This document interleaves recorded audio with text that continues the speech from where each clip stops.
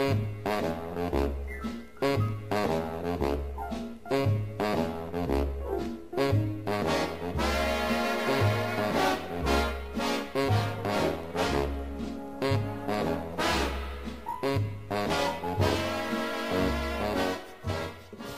guys, it's Jesse. I'm gonna do a quick shave. It's Tuesday night. I don't know, it's pretty late. I think it's like 6:30 or 7. I've already loaded up my brush. I'm using Maggard's London Barbershop and a Gold Dollar 800 that I think I bought this back when Billy T was still honing, and love it.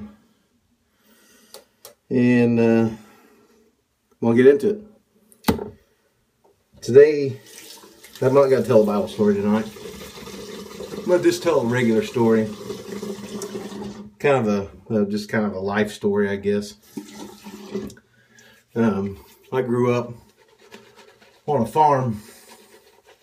I think they farmed about, around 4,000 acres or something like that is what they farmed. And it was a big farm.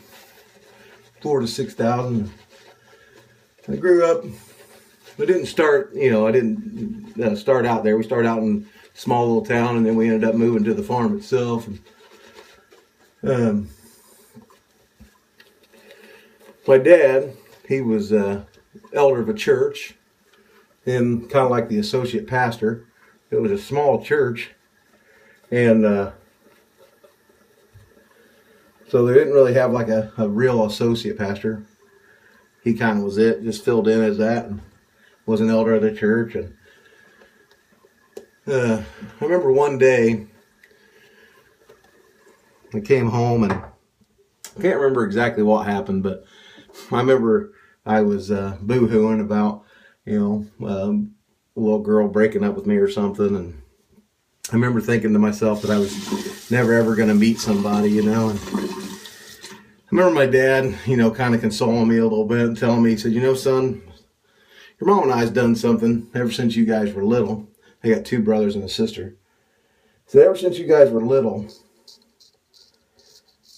ever since you've been born, we have prayed that, God would raise up good godly women and a godly man for your brothers and your sister. And he said, I really believe that God's got that special someone for you. And of course, as a kid, it's kind of hard to believe those things. And I didn't believe it at the time either.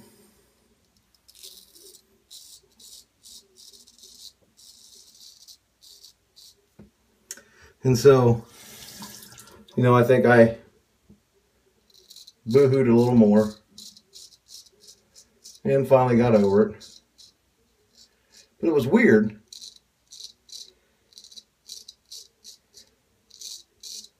because it wasn't shortly after that I started to dream about this person.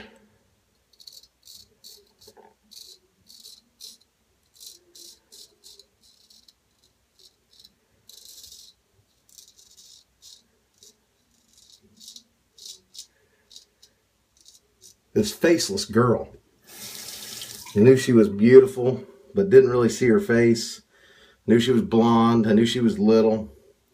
It was funny because I'll never forget the first time I dreamed about it. I thought, man, whoever gets to be with her is going to be lucky, And I'll never forget that. And I was probably 12, I think.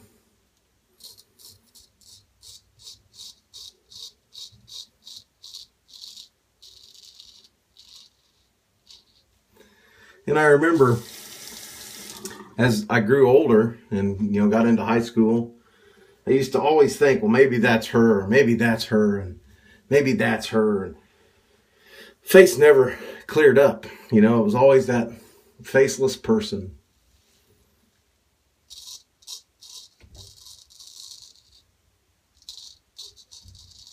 And I thought, man, am I ever going to meet this person? Am I ever going to be able to see what she looks like? And one day, as you know, since we were farming, we had a seed farm, and so we took care of, the crops. And some of you may not know this, but it's like detasseling and deroguing, which is something that you have to do to seed corn, to make field corn. And for those of you that may know that, it's pretty hard work and hot and sticky, and sometimes it's wet and stuff, and this just sucks sometimes. But back in the day, they used to hire all high school kids to do that. And I grew up doing it, of course, and so naturally, my brothers and I and sister, we became, kind of like the crew leaders of when the kids would come out.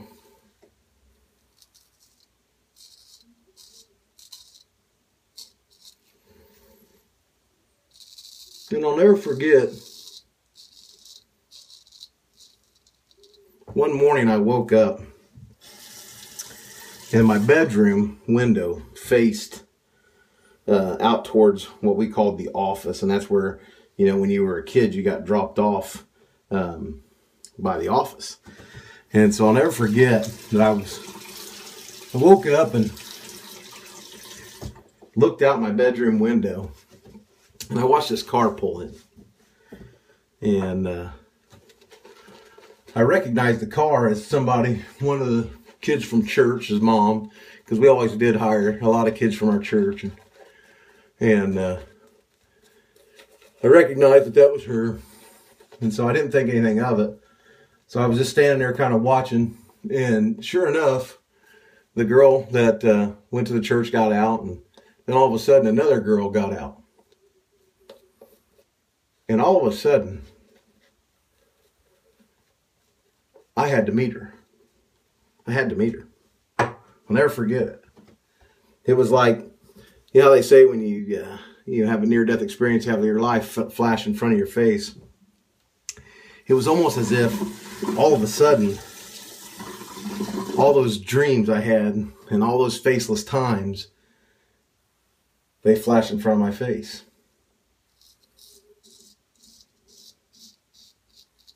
And I went down there and met this girl. And I'll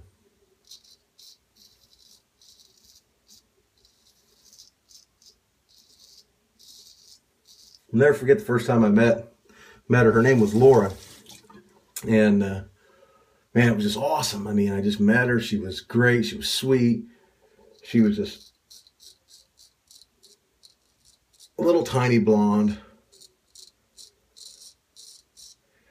I went down and introduced myself. Well, actually, she had asked my friend, or the friend from church, who I was. Of course, my friend from church said, "Oh, that's just Jesse." And I remember after meeting her, how awesome it was to be her crew leader, because I got to be with her. And I remember it was getting ready to storm that day. First day we met. And she got stuck in the mud, or she got stuck in the mud, and I went and pulled her out of the mud. And I looked at her, and there was just this beautiful light behind her.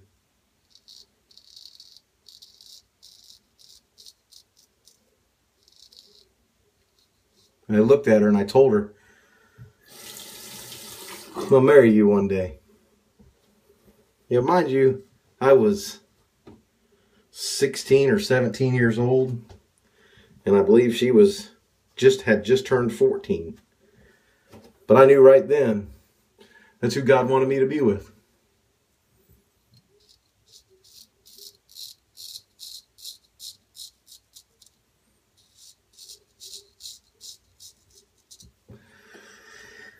So she told me I was crazy.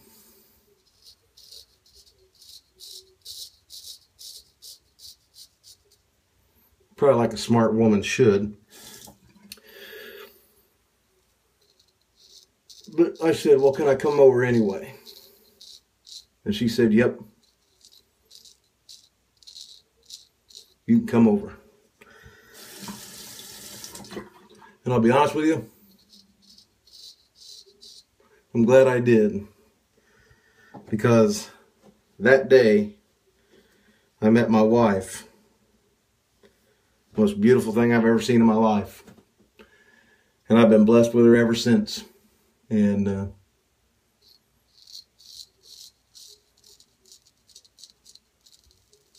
we've been married for over 20 years. I think it would be 22.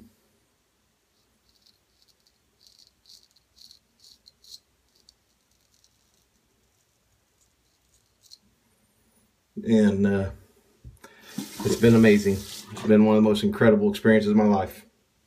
We have 4 beautiful children together. And I'm sure glad that God woke me up that morning to see her. I know it's kind of a funny story, and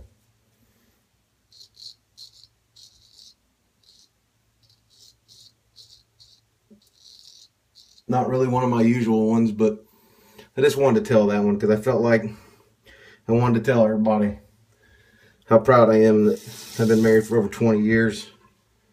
And I'll make sure to put a picture on.